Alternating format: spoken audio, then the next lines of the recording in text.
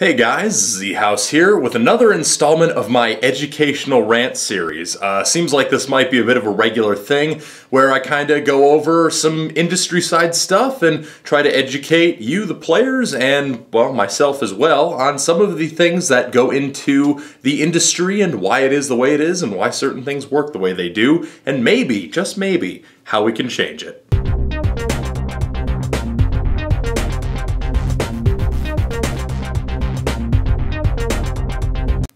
So today's episode is actually by popular request, just from one guy making the request. Today's episode is actually from my friend Alan, who had an idea for an episode that would deal with why do my magazines not feed?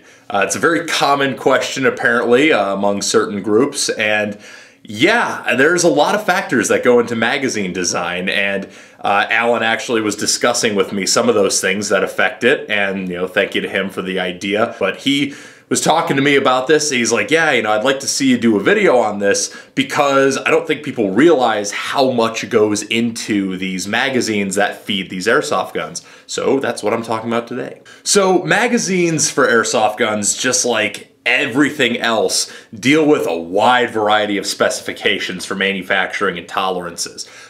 You start off with the external tolerances. I mean, the placement of the locking tabs on an AK magazine or a G36 magazine, or the placement of the locking notch on an M4 magazine, just a couple millimeters up or down can determine whether or not that top tab that is in the feed tube actually gets disengaged enough to allow the BBs to spring up out into the hop-up chamber. The placement of the hop-up chamber of the feed tube can determine whether or not that all works. There's so many factors externally just in the compatibility department that sometimes if manufacturers don't work with each other or don't all work with the same spec, you're going to run into issues. For example, my CYMA AK mid-caps do not work or feed in my E&L AK without modification because the specifications for the locking tabs and the placement of the feeding tube are just a little bit different.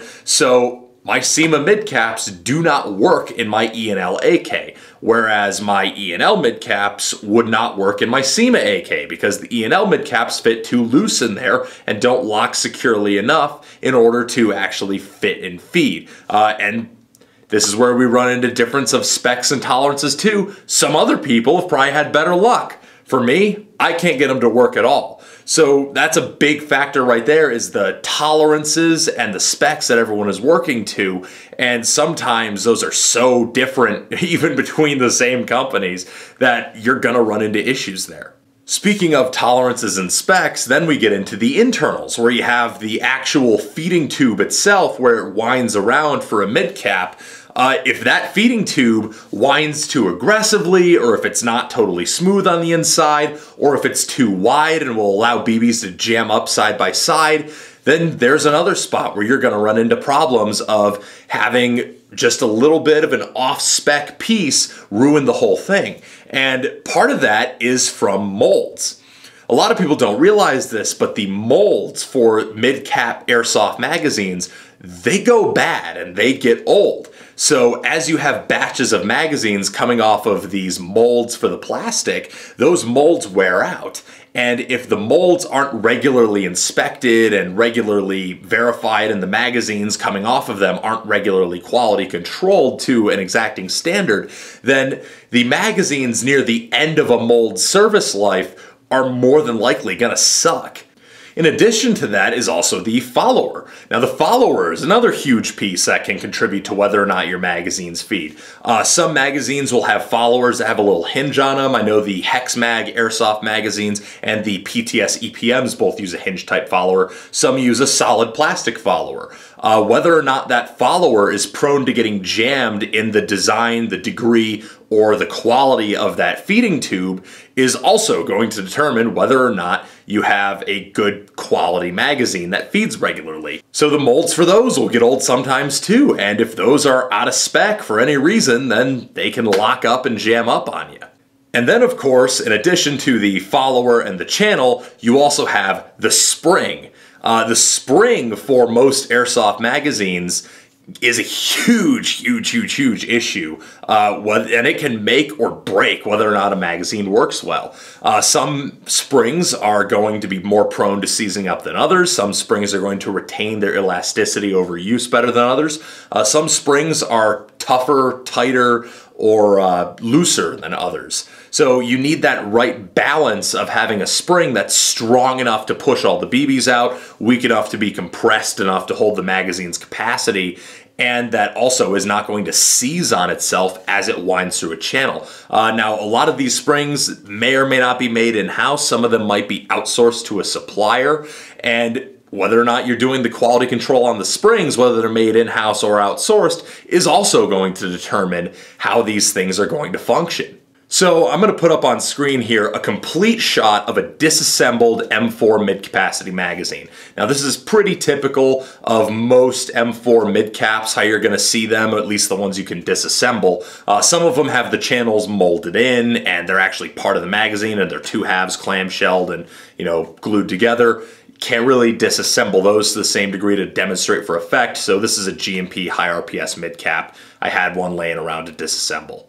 But looking at that disassembled magazine, you can see how many moving parts are actually inside there, and if any of those are out of spec, or if any of those are the wrong spec for the gun they're trying to feed, all of those can change things. Or if any of them are the wrong spec for the BBs. I went over in a previous video how I was having trouble with Valken BBs in a couple of my magazines.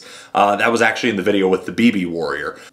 So when you look at all those parts inside a magazine and realize all the specs that have to be rock solid and dead on, and all the parts that have to be made correctly, and all the parts that have to fit correctly with the gun you're putting them into, then it becomes a little more clear how much can go wrong with these magazines and why yours might not be working.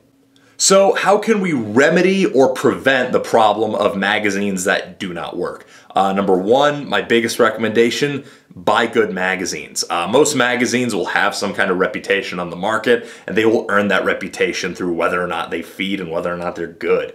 Pay attention to the batches that you're getting, because certain reviews that came out a few years ago about a certain magazine might not be relevant anymore if that company has let their molds go. I know mag mid-caps are notorious for having bad batches, or were, because, again, who knows right now?